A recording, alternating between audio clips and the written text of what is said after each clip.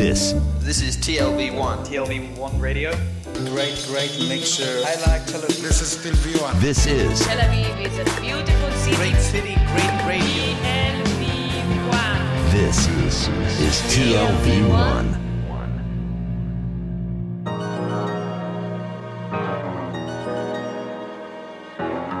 The Tel Aviv Review with Gilad Halpern. Hello and welcome to the Tel Aviv Review, a program dedicated to the word, to the thought and to debate.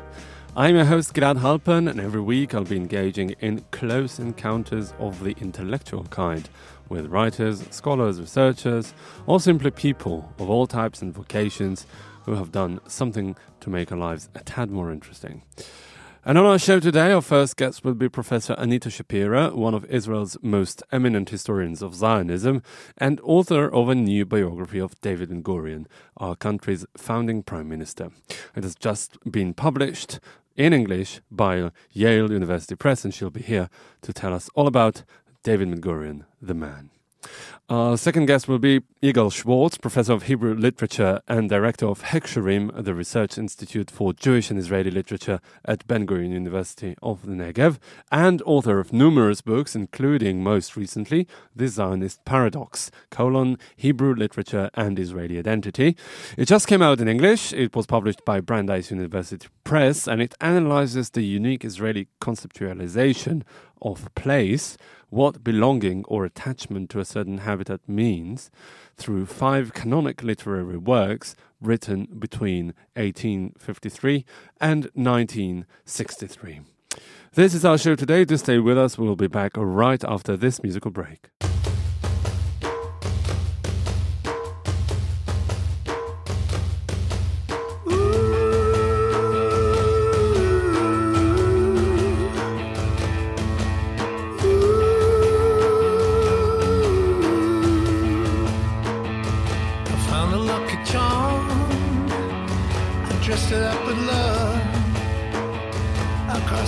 Seas to you, will it be enough?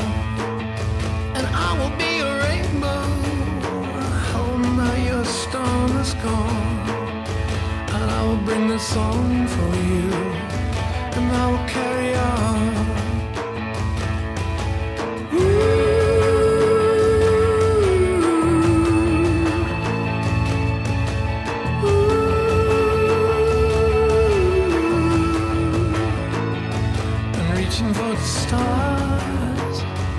The sky above, I will bring the beauty home, the colors of my love, and I will be a rainbow. Now your storm is gone, and I will bring my song to you, and I will carry on.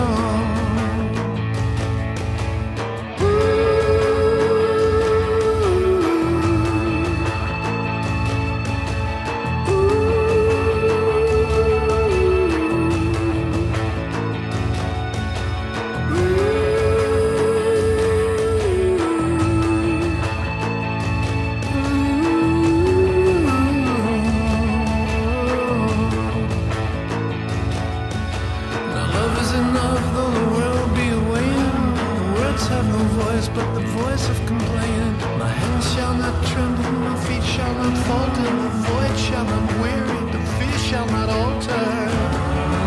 It's rainbow, oh, it's rainbow.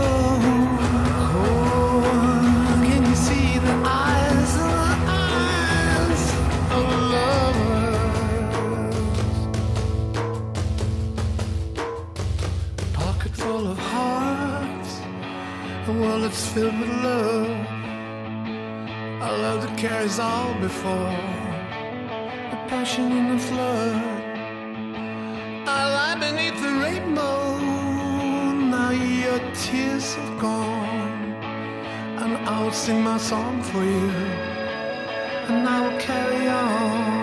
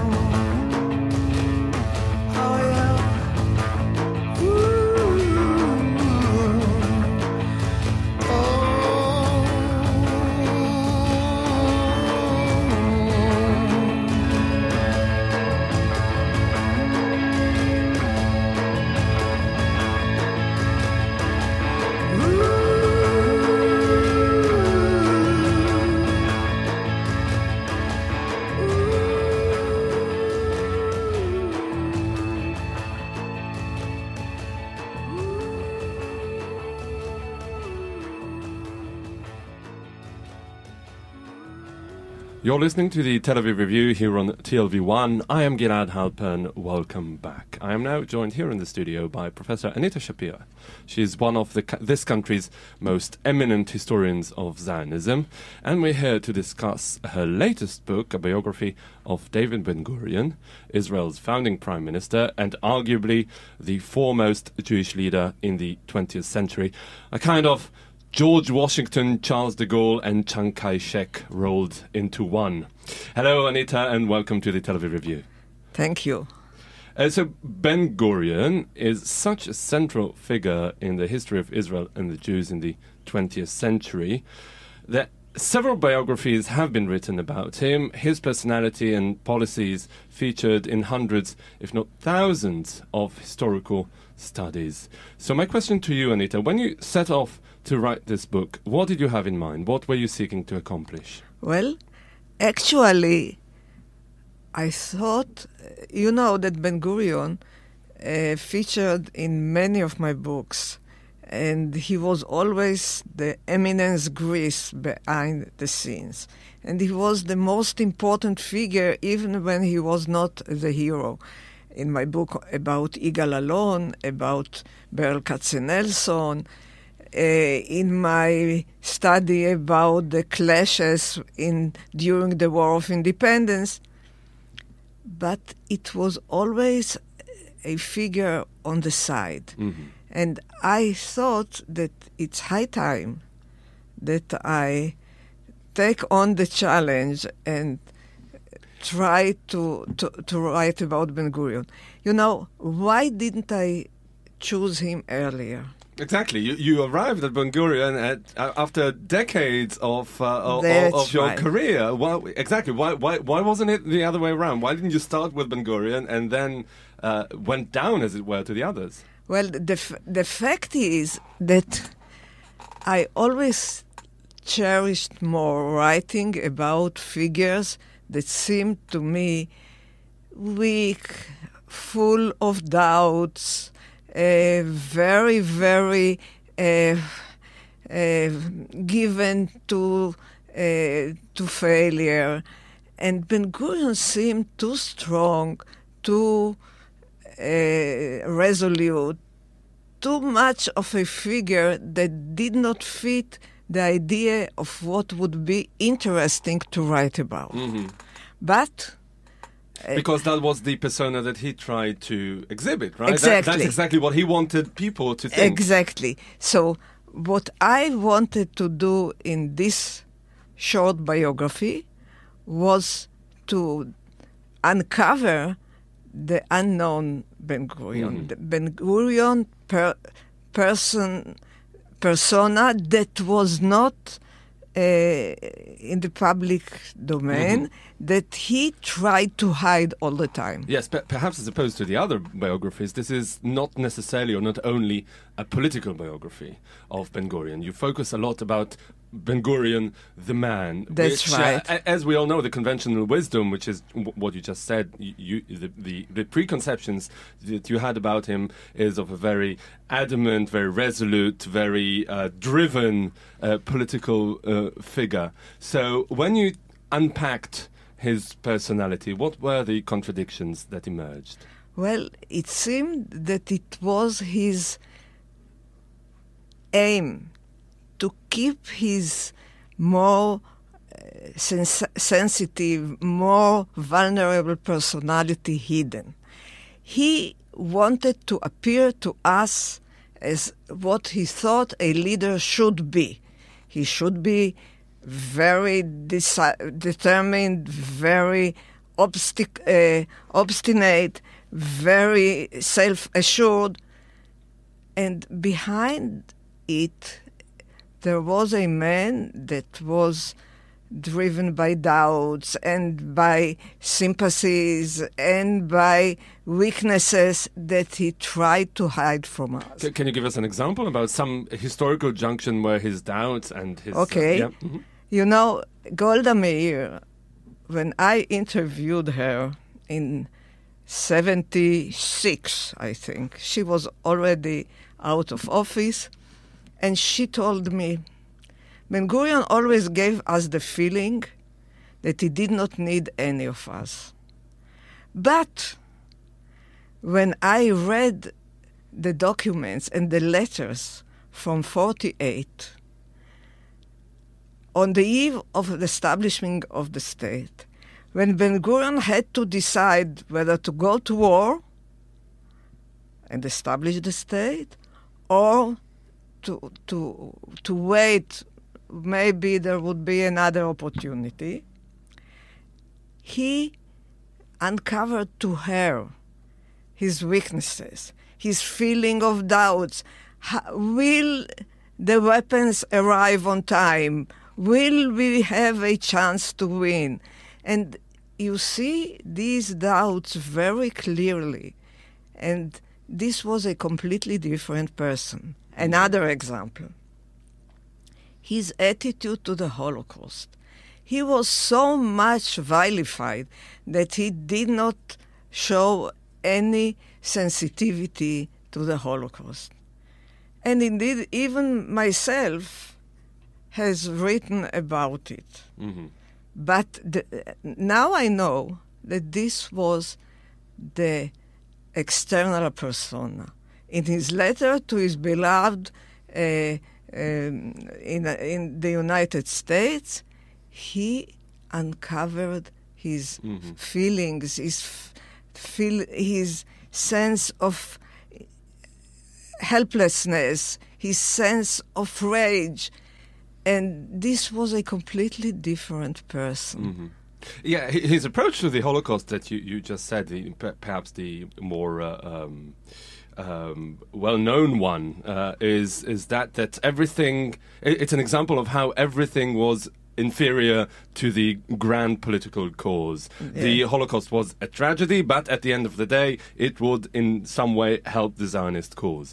And so you're saying that in his letters he showed the more intimate and more and less self-assured man. Was he in this way a family man as well? That his family was just in the background, and he was married, as it were, to Zionism rather than to Paula?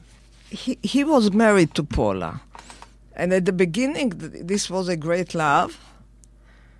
But later on, he was sometimes infidel. And what's more, Paula was never a companion. Mm-hmm. Paula took care of him, of his hygiene, of his eating the right things, and so on and so forth. But she was never somebody he could converse with. And as he grew older, on the one hand, he became more attached to her. When he lived with her in Sde Boker, he was very, very annoyed when she left him for a few days and went to Tel Aviv. And he would write her telegrams, please, when are you coming back? And so on and so forth. Mm-hmm. So, on the other hand, he was a family man. Because when his son, Amos Ben-Gurion, came to him and announced that he is going to marry a girl, and this girl is not Jewish, he wrote to Paula, Paula, please don't attack him too much. Only softly will do the trick. And Paula, of course, attacked him and nagged him and so on. And Ben-Gurion accepted this daughter-in-law that was not Jewish. So would you say that what Golda told you about his attitude towards them, that they always felt that he didn't need them, was this different from his attitude towards his family members? I am sure. Even though, I interviewed one of his grandsons, the eldest one, and he said that the family was divided. Part of the family thought that he was impossible, and the other part of the family adored him. So it depended. Just like his politics, he was very yes, divisive, that's right? right. That's right. It's so funny because I think that Amos Ben-Gurion's family loved him very much. Renana also loved him very much. I am not sure about Geula, the eldest daughter, because she took the side of her mother, and I think that there came the criticism from. I want to take you back to the younger Ben-Gurion, to 1906. He was a young man, just arrived in Palestine from a very small town in Poland, and gradually worked his way up to become the leader of the Zionist movement, and then, of course, the founding leader of the State of Israel. When he landed in 1906 in Palestine, did he already know that he was going to be the leader of the Jews in Palestine? No, but it was a short while after that he wrote his father that he does not intend to be a worker in the fields. He is going to be a leader of the workers. So he had this feeling that he was a man with a mission, and also he did not like too much to work too hard. So these are two sides of the same coin. Right. But but you said when you're a 20-year-old man and you decide that you want to be a leader, you've got to work your way up in such a way. You have to be so self-assured, and that takes us back to what we think we know of Ben-Gurion. And later on, about 20 years later, he would start this arms wrestling with Chaim Weizmann, the godfather of the Zionist cause. It took a lot of chutzpah. Well, you know, when he started, he was not a very important figure in Palestine. Nevertheless, even then, he already had an inkling that he is going to be a historical figure. We know that because he asked his father to keep his letters from that period. And this was something that a youth of 20 years old usually does not do. On the other hand, he was really of no consequence at that time. Really of no consequence. So when was the turning point? When did he start to become this, the face of the Yishuv? I would say not before 33. Then he was then he won the big election in Poland, in Eastern Europe, and the Labour Party became the hegemonic force in the Zionist movement. Even though he had been the chairman of the Histadrut for about 15 years before. Yes, but even then he was still even not the uncontested leader of the Yishuv, not to mention the fact that he was hardly known outside the Yishuv. Mm-hmm. And actually, the world at large did not realize that Ben-Gurion is important until 47, 48. Right. So let's go back to 1933. Okay. What was how did it become? What was the transformation from a nobody to a somebody to a leader? Was it just that he benefited from the growing hegemony of the Labour and he just happened to be leading it, or was it thanks to him mainly? Well, I think that he was instrumental in winning the elections, and I describe it in the book. And later on, he showed a maturing process. He started negotiations with the Arabs. He started talking with the High Commissioner. He understood that he needs a coalition with the religious, with the Mizrahi party. Since 35, he learned to make compromises, which he did not know before that. And as a result of that, his fame grew. He became a leader. But Weizmann, whom you mentioned, would not give him recognition. He was already the chairman of the Zionist organization. Nevertheless, the Zionist executive. Nevertheless, Weizmann, whom he helped to re-elect as president, would not acknowledge that they should be equal.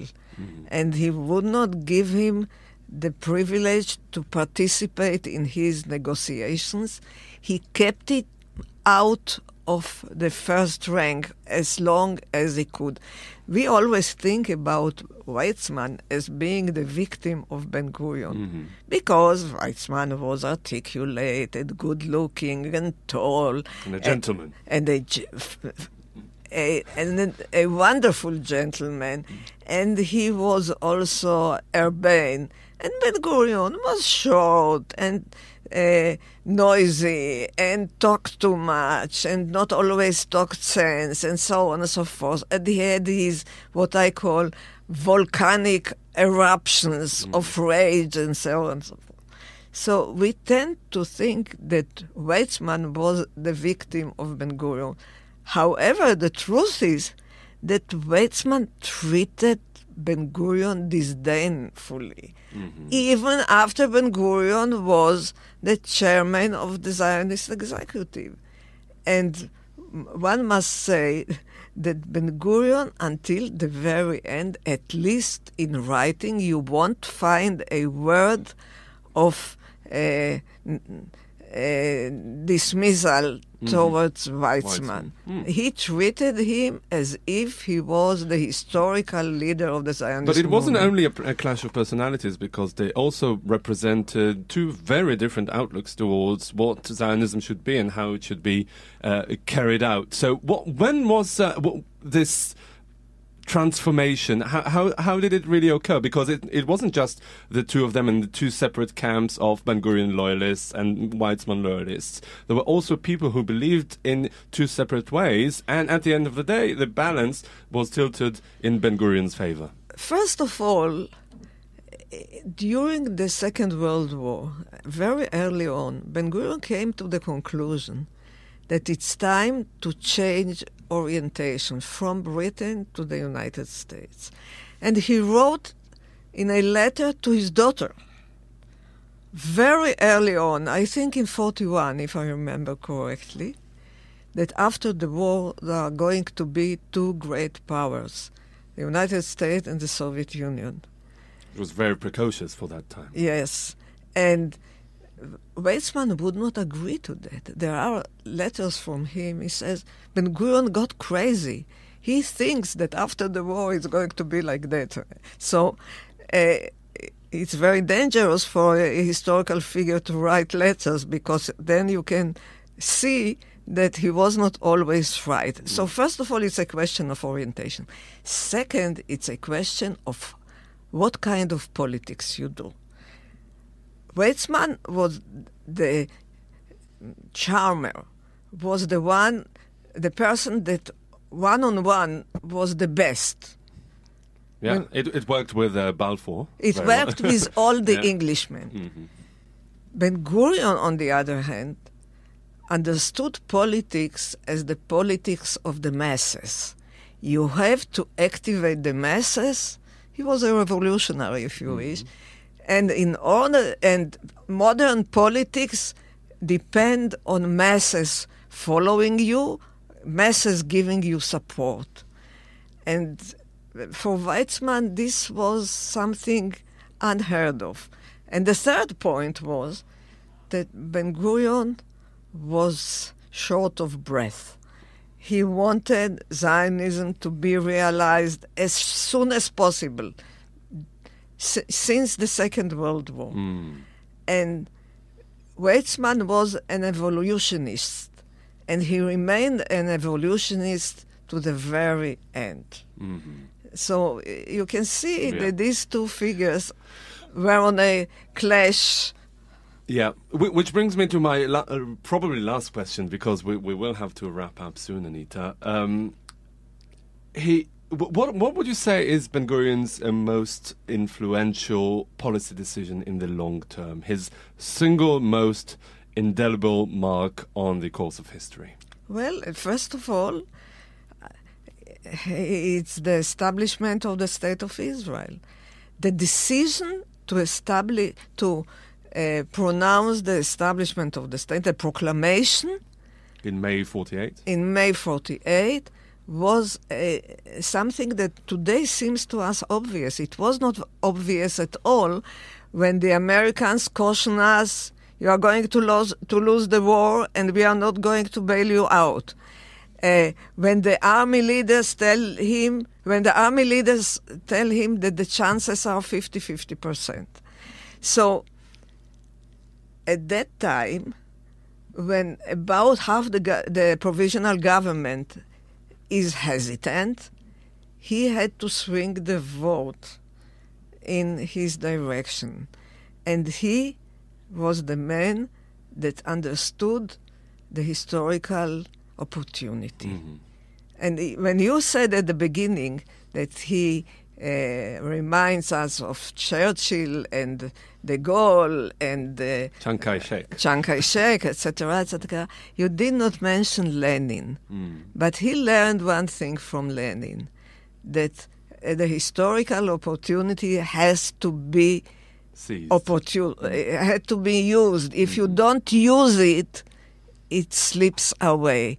And this was something that he had in common with the great revolutionaries of the 20th century. And it came into play all along the way, not just in 1948. That's right. Yeah, you mentioned a few other examples where he said, okay, it's now or never. Yes, that's right.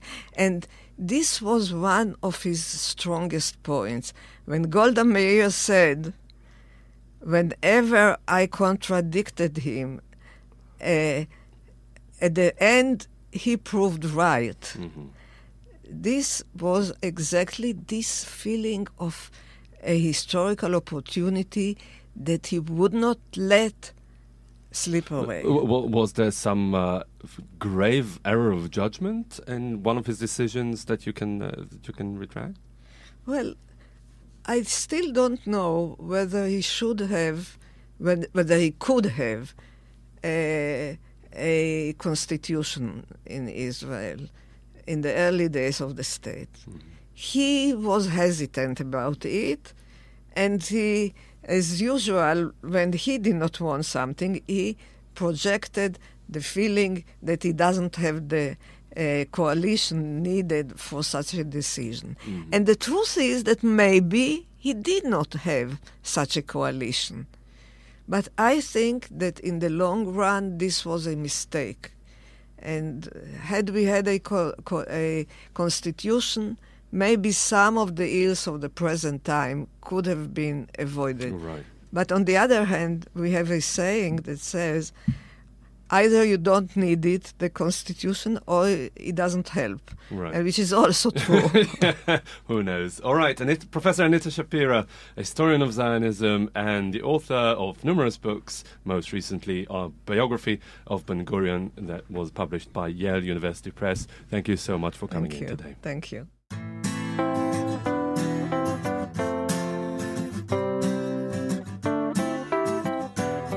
כאן היה מכחול ואנו שניים מציירים ציור בתוך צבעים שלא יוכלו לדהות.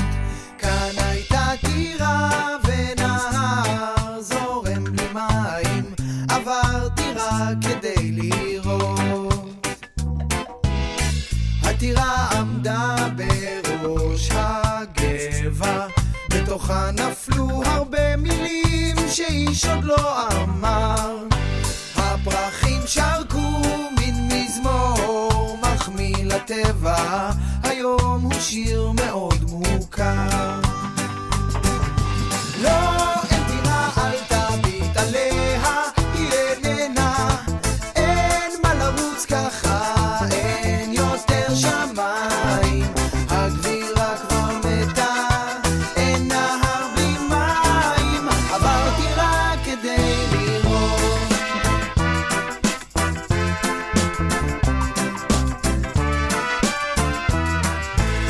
צדוקים הכל קפה, ואתה יושב בראש זקוף וכבר מוכן לשלוט. קח את שתי ידיי וראה בשתי עיניך, היום הכל בוער פחות. לא, אין דירה, אל תביט עליה, היא איננה, אין מה לרוץ ככה, אין יותר שמיים, הגבירה כבר מתה, אין נהר בלי מים, עברתי רק כדי לראות.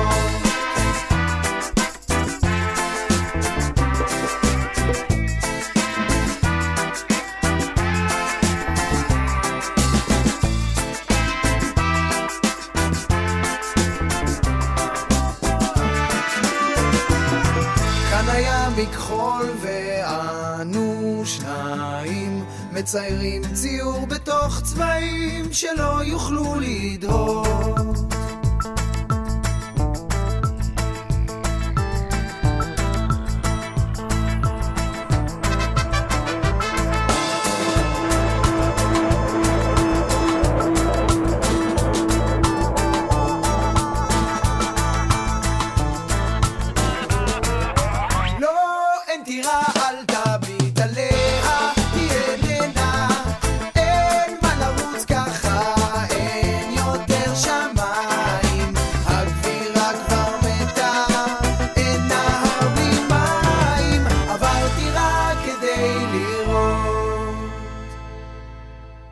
You're listening to the Tel Aviv Review here on TLV1. I am Gilad Halpern. Welcome back. I am now joined by Professor Yigal Schwarz. He is a professor of Hebrew literature and the director of Heksherim, the Research Institute for Jewish and Israeli Literature at Ben-Gurion University of the Negev. We are here to discuss his latest book called The Zionist Paradox, Hebrew Literature and Israeli Identity, that was recently published in English by Brandeis University Press. It analyzes the unique conceptualization of place, in inverted commas, what belonging or attachment to a certain habitat means through 5 canonic literary works written between 1853 and 1963. Hello, Yigal, and welcome to the Tel Aviv Review. Hello. So, literature, especially with distinctively ideological undertones, or overtones in some cases, is a window into the understanding of the relationship of a certain national culture with its physical space, namely the homeland. But the Zionist case is unique in the sense that the cultural narrative, the mythology as it were, preceded the homeland, at least in its tangible form, its political form.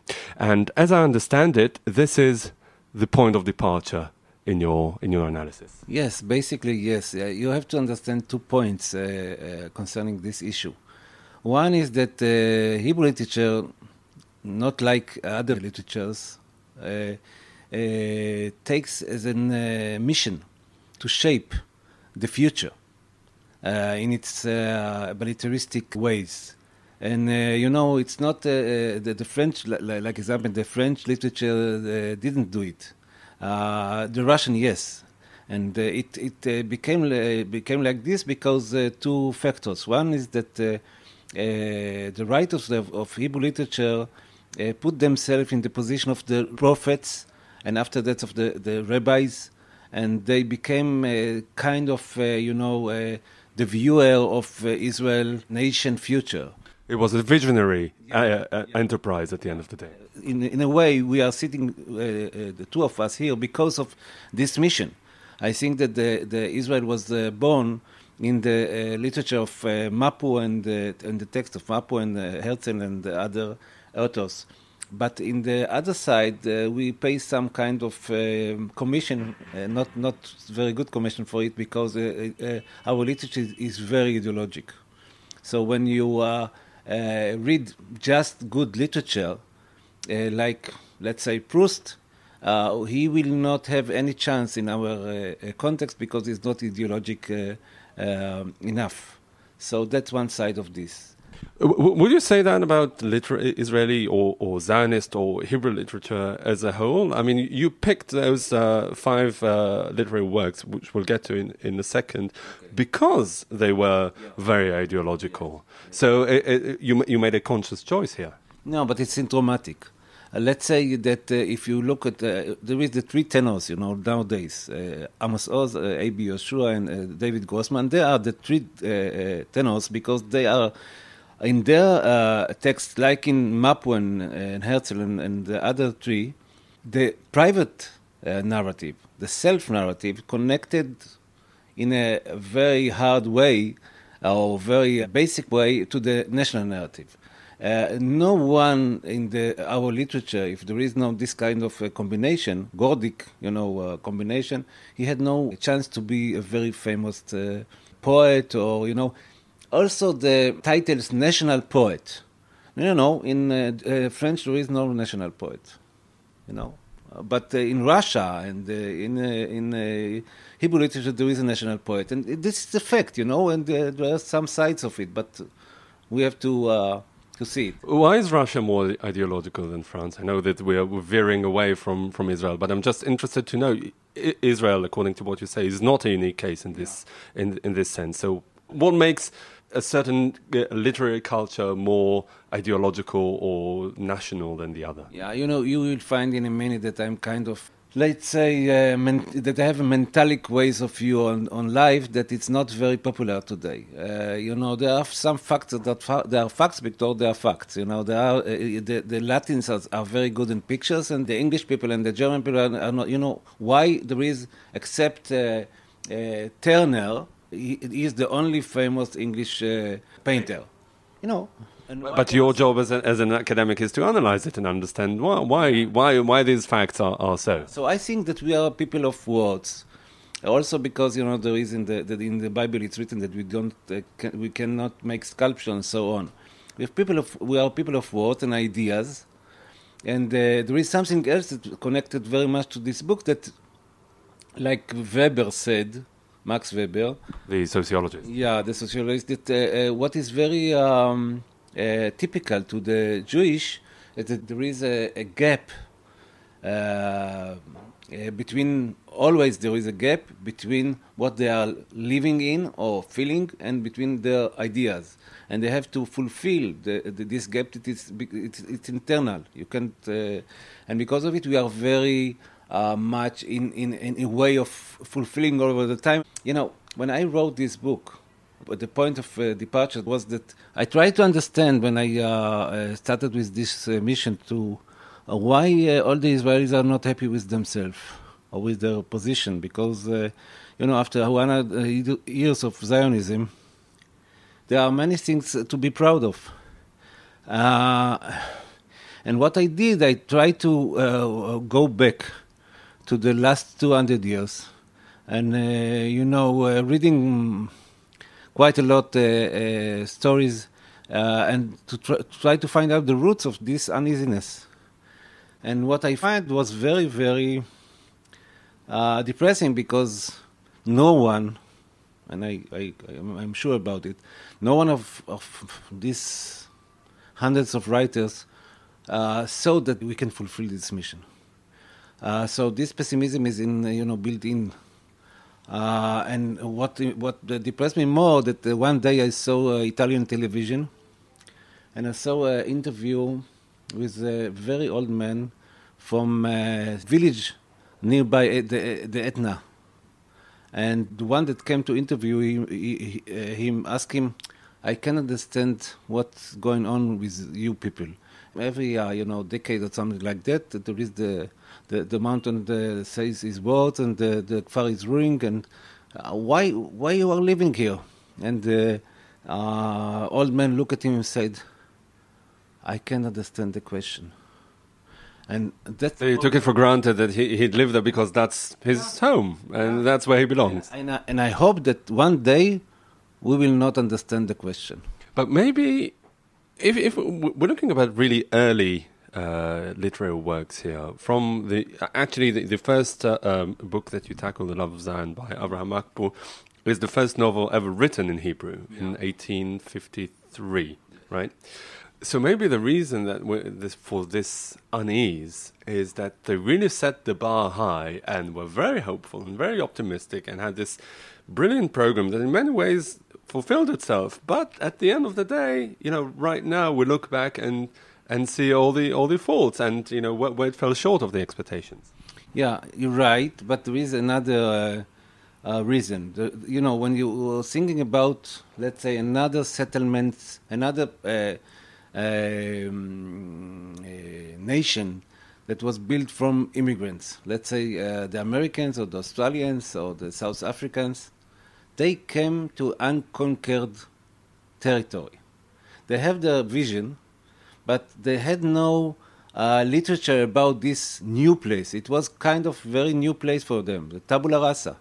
One of the problems is the Israeli or Hebrew literature, that we came back to a territory that was conquered before by many, many texts. So when Mapu wrote about Bethlehem, when he was sitting on a mountain in Lita, and he drew it like it, with rivers and water and so on. What he saw in the vision wasn't like the, I will tell you another scene, a very, very famous story by Chavaja Najjar, Moshe Smilansky, that was one of the first Aliyah member. It's about a guy that came from Russia, and he wanted to see the Jordan. That was his dream. And the writer said that he made many things and so on, and the narrator in the story understand the problem. He said, "No, you have, see, you can see the Kinneret, you can see you don't have to see the Jordan." And when he saw the Jordan, he was very depressed because he thought it's going to be like the Volga, not this little stream. So what he did, he went into the water and drowned, because he wanted to show us that you can drown also in the Jordan, not only in the Volga. So for one way, there was the dream that there was no relation to the Bible and so on. From the other, not like the American Western and the Australian and the South African literature, we came here with expectation, so high expectation, also because there was the two kingdoms before. So there is the gap, the unbearable gap between the utopian in the past, the utopian in the future. So, well, let's list the 5 books, the 5 case studies that you write about in this book. The Love of Zion, written by, as we said, Abraham Mapu in 1853. Then Herzl's famous novel Alt Neuland from 1902. Yosef Luidor's Yoash from 1912, Moshe Shamir's He Walked in the Fields from 1948, and the only properly Israeli book, I would say, Nomads and Viper by Amos Oz from 1963. So it encapsulates 110 years, more than a century, of Zionist literature. I wouldn't say Israeli because Israel didn't exist, especially in the beginning. But what can you say about the meanders, the process? Taking the bird's eye view of this panorama of more than 100 years of literature. Where was its point of departure that I think we tackled a bit just now, and take us through it. I will tell you something that I will not answer you, like a politician. I will not answer your question. I will tell you something different, and then I will answer your question. First of all, there is a basic structure that repeats itself. Concerning, let's say, the what we can say, the human engineering in the book.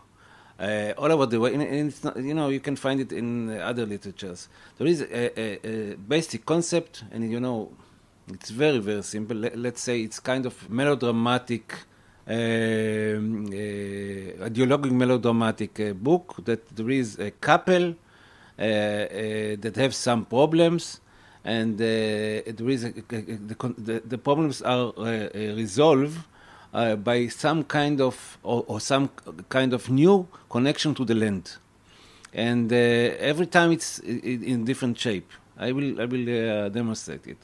First of all, in Mapu, that it's, I don't know if you know, but many people read this book in its time, and after they read this book, like I was telling you, they took the suitcase and left their home and go to Israel. It was speech act book, it's really. And first of all, Mapu ignored his surrounding totally, going back to the Bible, like there was no Gola, nothing like that, no shtetl, nothing, And then he's telling us a story about a couple that they are from the higher society of Jerusalem, Amnon and Tamar.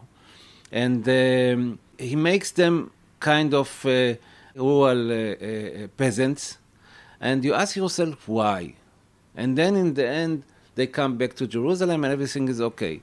And you ask why? And the answer is that he felt that something is stinking in Jerusalem, in the urban place, and he had to take them to the nature and go back to the Jerusalem and then doing something new, But it was not such, so in a way is conservative, in a way some kind of revolutionary, and it's in the middle. But if you're looking at the Yoash of Yosef Luidor, and in the first of that he wrote his story in the beginning of the 20th century, you see the real revolution.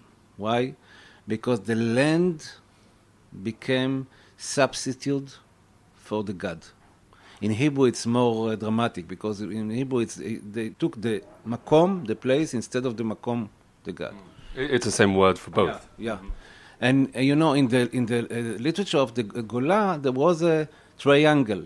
There was the home, the temple, and the street. And good Jewish boy or person go between the home and the Bet Knesset and the temple. And there was no street. Only the woman went out to the street to make a living. But in Luidor, that was the beginning of the Israeli or Eretz Israeli. What he did, he said that the home is nothing, there is no need of learning, and the only thing that matter is being part of the nature. And what else is, of course, that the land is the most important part in our life. And if you think about Eretz Israel Shlema, and about the Mitnachalim nowadays. Greater Israel and the settlers. You can see and what also, I ask myself, not from, I think, from academic way of looking, not political. Why we accept all these kind of settlements? Because in a way, they are the only ones who are going on in the trying to gap between the place and the ultra place. They are the only ones who are in a utopic mission. And we feel guilt. So in a way, we don't like it, we think it's awful, but in a way we do nothing. But it's really, so in its beginning, in the awful situation in the beginning of the 20th century, that everything that was, connected to the Gola was awful. Basically, the connecting between the house and the temple, and then the real connection was between the man and the land, no woman, man and land, and the land was a woman that accept or not accept the man, and that's a way that yeah.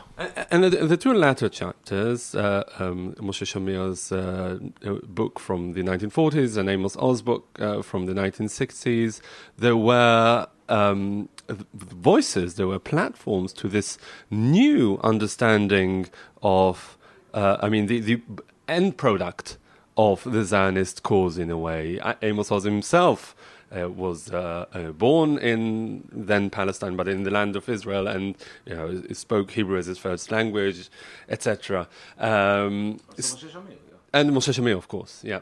And so how do they fit the mold? Because there is some sort of progression here that takes you to a more down to earth sort of framework. First of all, I like you because you think that there is progression in history. I'm not sure that there are also progression. There are cycles, not progression, real progression. But it's a way of looking. But let's say, first of all, we have to understand, everybody of us in the society have to understand that something very dramatic happened in 1948. That was the end of 2,000 years of dreaming, and it's a problem to wake from a dreaming. So that was shock. You know, it was very nice to dance in the street, but it was a shock that until today is a shock, because something that you was dreaming about 2,000 years, you know, it's like you have a lover that you dream about it 20 years, and then you see her, and you know, she's became 40, 50, and she's not like the way you think. It was a shock. It was a shock. If I try to understand why there is so much violence in Amos Oz and A.B. Yehoshua stories, it's because it didn't know how to handle this new situation. Concerning your question, there are changes, like in Moshe Shamir book, that was very important book. The other who bring new life to the situation of the Israeli, let's say, continuation, is a girl from the Shoah, from the Holocaust. And this girl, Moshe Shamir depict in very interesting way. From the one side, she is very fruitful, she is very vivid, but the other, she is very ugly, she is very hairy, she is immoral. But we have to, put her in the situation that we could go on. And this is the right-wing position that we have to be all over the time in internal revolution.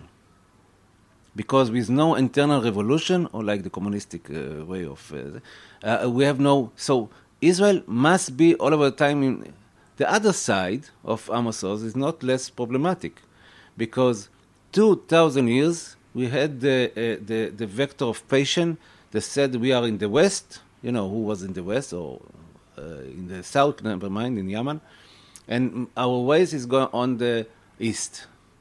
Like, Yehuda Levi, very famous. Yeah, my heart is in the east, but my body is in the uttermost west. What you can see from the first beginning of the literature of Israel, that was a very, very embarrassing change, because in Amos Oz, from Amos Oz's first story, you can see that we are here in the east, but our heart in the west.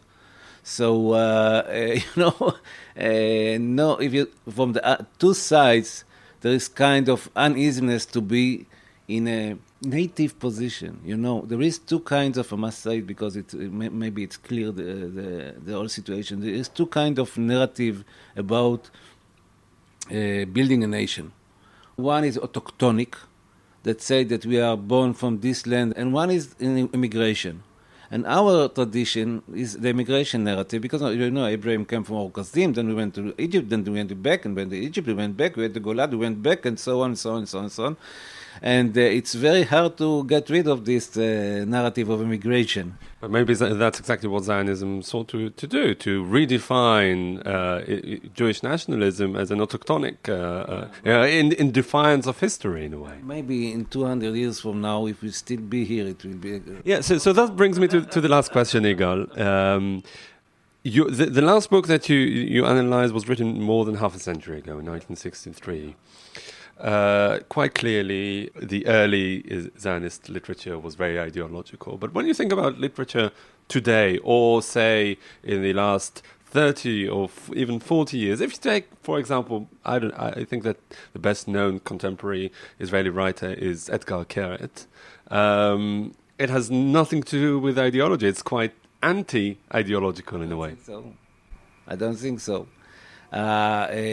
You see, I will tell you why. In dealing with Edgar Keret, I like him very much. I think that somewhere in the middle 90s, there was a very radical change in the Hebrew culture. Instead of the Zionic narration or narrative or event that was the frame of reference of our life, the Holocaust became the frame of reference of our life. You can see that the beginning of going to Auschwitz and David Grossman, See Under Love, and so on. And of course, I don't like it very much. But this is I think it was also because of the Yom Kippur War and the effect of Yom Kippur War. But I'm sure about it because I'm writing about it now. Sure, as you know, I can't be sure.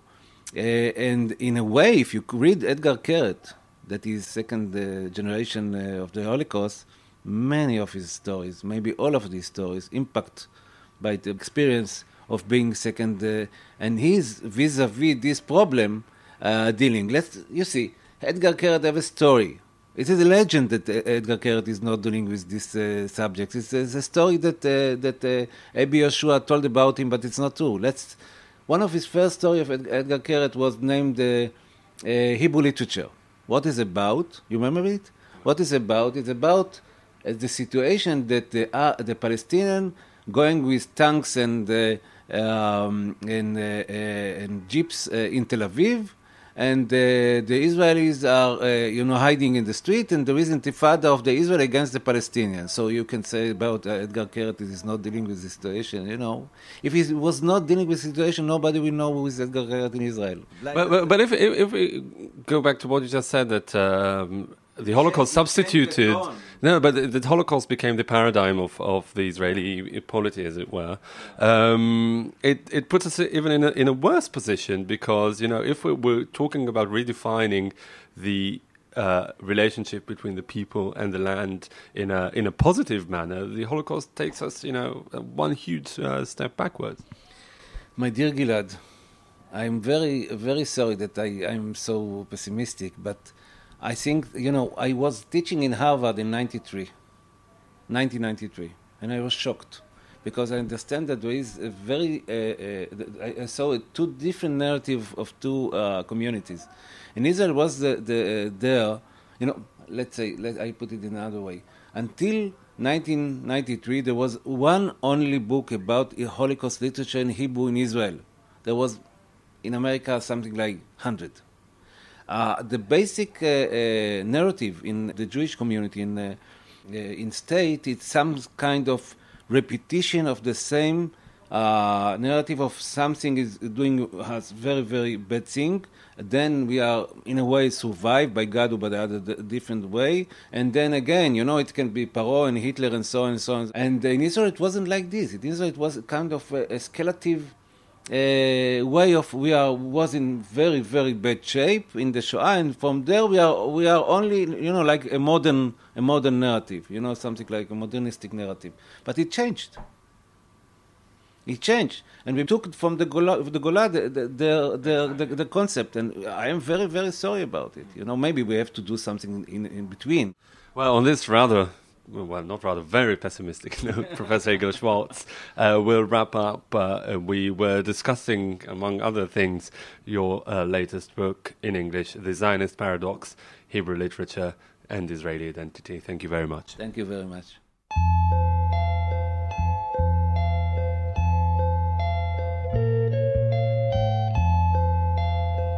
That was the Tel Aviv Review for this week. Thank you very much for listening. Big thanks to the technical producers of this show, Adam Scher and Lior Peleg. I am Gilad Halpern, signing off here in Tel Aviv. Do join us again for another edition of the Tel Aviv Review next week. And until then, goodbye.